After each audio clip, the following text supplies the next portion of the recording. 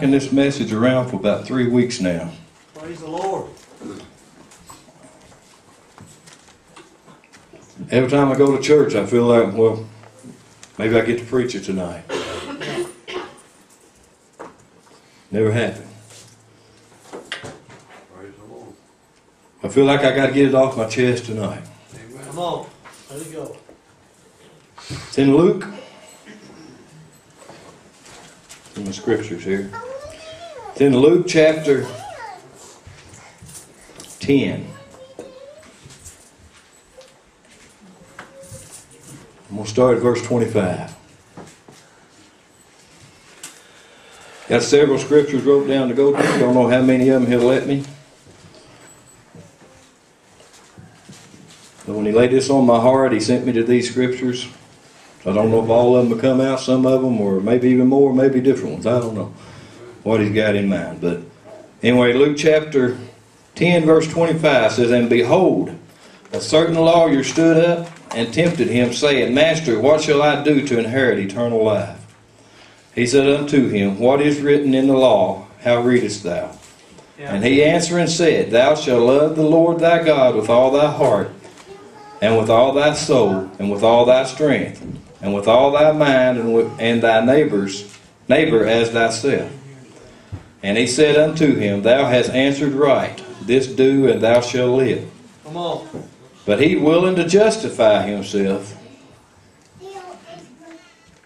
well, there's a lot of that goes around there. Amen.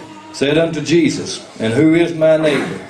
And Jesus answering said, A certain man went down from Jerusalem to Jericho, fell among thieves, which stripped him of his raiment, and wounded him, and departed, leaving him half dead.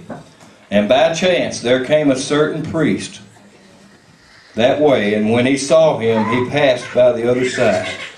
And likewise a Levite, when he was at that place, came and looked on him, and passed by on the other side. But a certain Samaritan, as he journeyed, came where he was, and when he saw him, he had compassion on him." My question to you tonight, Come on. where do you stand in this category? Yeah. Where do you stand as a Christian? Come on. I'm talking to the Christians tonight. Come on, bro. Where do you stand in this category? Are you like the priest? That when you see somebody down and out, that you just kick them or go on by them and don't want nothing to do with them? Come on. Are you like the Levite, which is just a little bit under the priest? Yeah. At least the Levite did look at him. Yeah. Did take time enough to stop and look at him. Yeah. Or are you like a good Samaritan and show compassion on them? Come on. And stop and pick them up and help them to get back up on their feet instead of kicking them the rest of the way down. Come on. And I'm talking about Christian people to Christian people. Yeah. Amen. I can kind of understand lost people putting Christian people down, but I don't understand Christian people putting Christian people Come down. on. Amen. That's pretty. I don't understand it. Happens every day. Amen. Happens right in your church houses. Yeah. Don't understand it, but it's not up for me to understand. But to me, they got a problem, and they need to come down and straighten it out. Come on. Amen. Verse 34 says, And went to him and bound up his wound, poured in oil and wine, and set him on his own beast, and brought him to an inn, and took care of him. And on the morrow, when he departed, he took out 2 pence, and gave them to the host, and said unto him, Take care of him, and whatsoever thou spendest more, when I come again, I will repay thee. Which now of these 3 thinkest thou was neighbor unto him that fell among the thieves? The Bible says, To him that knoweth to do good and doeth it not is a sin. Amen.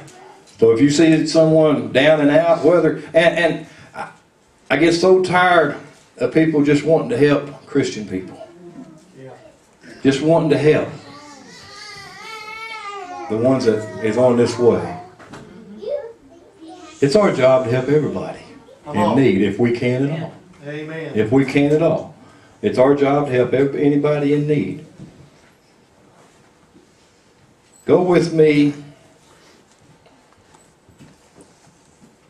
to 1 Corinthians 13:1.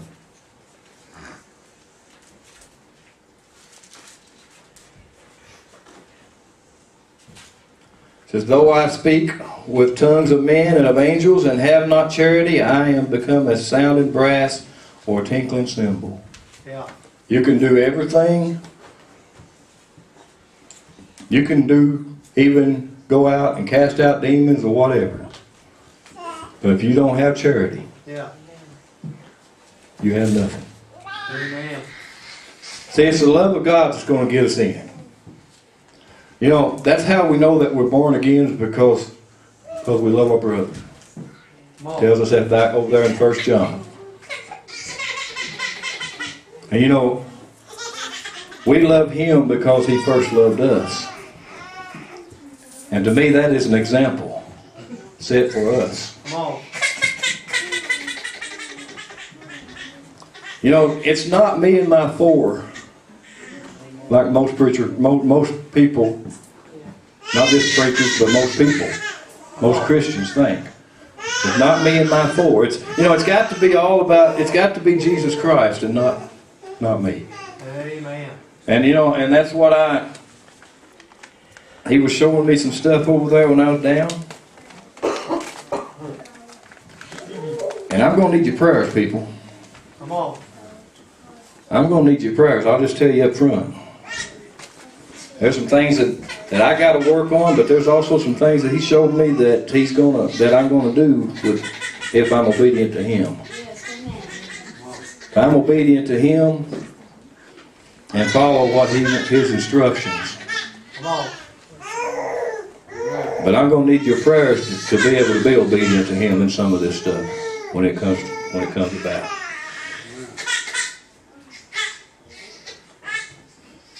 Verse 2 says, though I have the gift of prophecy and understand all mysteries and all knowledge, and though I have all faith, so that I could remove mountains and have not charity, I am nothing. That's just what I just said. Amen. First, go with me to John.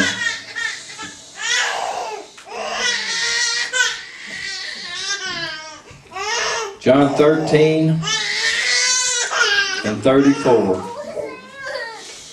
It says, a new commandment I give unto you, that ye love one another as I have loved you, that ye also love one another. It's all about love.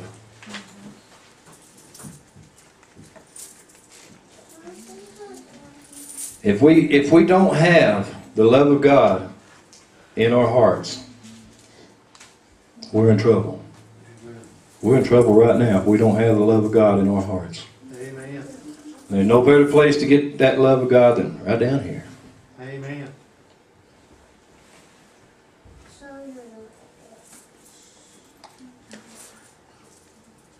Chapter 14, verse 6 says, Jesus said unto him, I am the way, the truth, and the life. No man cometh unto the Father but by me. Amen. No other way to heaven except through Jesus Christ. Amen. And when you get Jesus Christ in your heart, then let him fill it up with love. Yeah. And when he fills it up with love, then you'll be like the Good Samaritan was. And when someone needs help, you'll reach out to them. I was told a long time ago, when God's got a hold of your hand when you're down, and God's got a hold of your hand pulling you up, reach down and grab hold of somebody else's. Amen. Because chances are somebody else needs to be pulled up that's down farther than what you are. Amen. And they need to be pulled up. Bring them up with you. Yeah.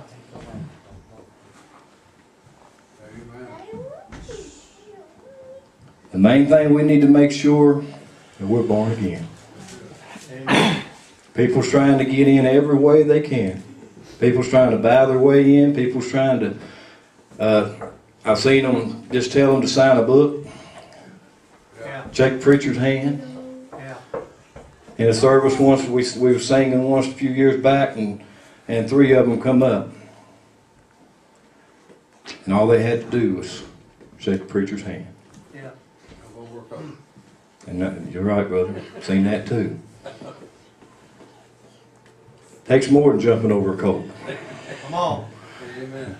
Takes more than somebody coming back there and grabbing you by the hand and bringing you to the altar. Yeah. It takes the drawing power of the Holy Ghost. Holy Spirit, that's right. Is what it takes. Amen. And you're not going to get in any other way Amen. other than through His drawing power. And the blood of Christ is what's going to take you. What's going to hit. What's going to get you. And I'm done. When your mind goes blank, you're done. So I'm done. If somebody get a song, get an altar call song, altar song. 'Cause I don't know about y'all, but I'm gonna go pray again. Praise the Lord. So if somebody get a song, I'm gonna go pray.